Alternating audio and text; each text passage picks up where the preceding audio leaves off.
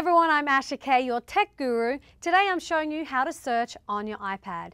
If you've never searched on the iPad, this is a really great tool to use, especially if you have a lot of stuff on your iPad.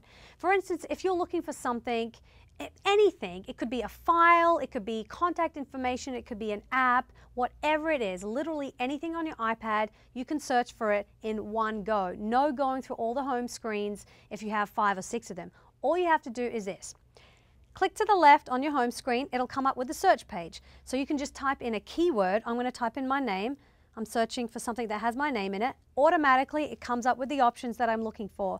It's got contact information, a note that I've written, and this is the one that I'm looking for, a calendar appointment with my boss. So I would click on that, gives me everything I need all in 2 clicks.